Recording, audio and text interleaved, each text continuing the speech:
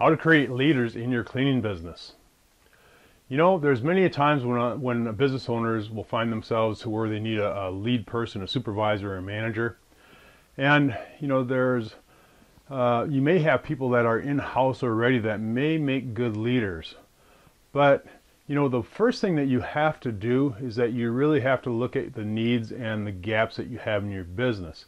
So that's really going to identify which position you really need to be filling.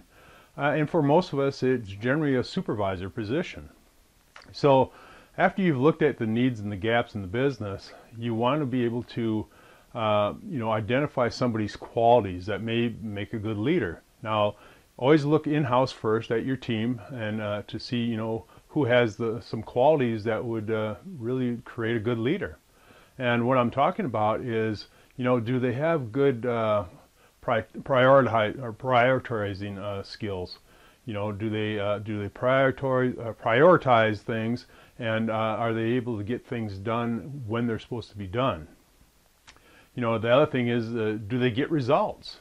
Very, very important. You know, that's a quality that we got to have in somebody, because that's really the bottom line. We got to make sure that we're always moving forward. Another thing is, are they a good communicator? You know, because our supervisor is going to have to communicate with our team, they're going to have to communicate with management, and in many cases they're going to have to communicate with our clients. So we want to make sure they're a good communicator. Something else we've got to think about is, are they decisive? Again, you know, there's going to be situations where they have to make decisions on the fly, and they're going to have to do this quickly. So that's a quality that we want to look for.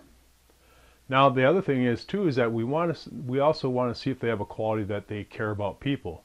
Remember, they're going to be working with a team of people, you know, of cleaners, and we got to make sure that they have their interest at heart, not just their own. So we have to know that they care about people. So let's say we have some candidates that we may want to select from, but you know, the real question is, do they want to be a leader? In some cases, no, they don't. So what you want to do is, once you find out that they're not interested in being a leader, then I would say one thing you can do is you offer them learning and development, personal development in areas of interest.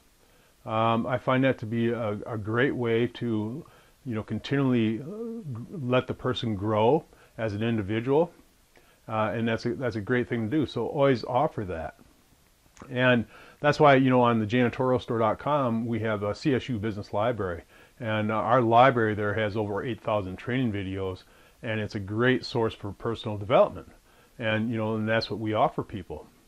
And a lot of our members, that's what they use it for their team, is exactly that, personal development and huddles in the morning. So keep that in mind. Now, something else you want to do too is that you could always use training as a promotion qualifier, meaning that if you have people that are interested in you know, getting promoted into a lead man or a supervisor or manager position, that they have to go through training. And I would suggest that you have a plan. You have to have a plan, and the plan, maybe it's 3 to 6 months that you're going to make this transition from especially like a frontline cleaner into a supervisor. The person's a great cleaner, they do everything great, they check all the boxes for the qualities that we're looking for. Well, now we have to put this plan together. So, and put a plan together in which it will be 3 to 6 months, to where you're going to walk them through, train them on what they need to know as far as management, how to handle situations and things like that. They'll make a huge difference, because one of the things that I often see is that cleaning companies do not offer the training for their supervisors and managers. It's like, I just don't believe that. You know, they're setting them up to fail. So it's very, very important that that's what we do, is that we put a plan together and we put a training program together. Again, because, you know, we want to give them the tools to succeed. If we don't, chances are that they're not going to succeed, especially if they've never had any management positions before. So very, very important. I can't stress that enough. So, and the other thing that you want to do as the owner of the business, you want to support these people, and you want to be able to coach them. So as we're going through this process of developing these leaders, you know, coach them. You know, give them some suggestions on how they may handle a situation. You know, it's It's all about their personal growth and their growth as a leader.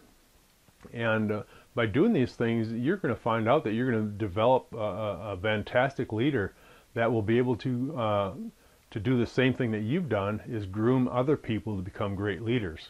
And that's what it's all about in your cleaning business, you know, because there's no way you can do all this on your own. We have to be able to have a group of people, a team, and that's what it's all about. You create systems and you create good teams of people in order to scale your business to levels that you'd be just amazed by.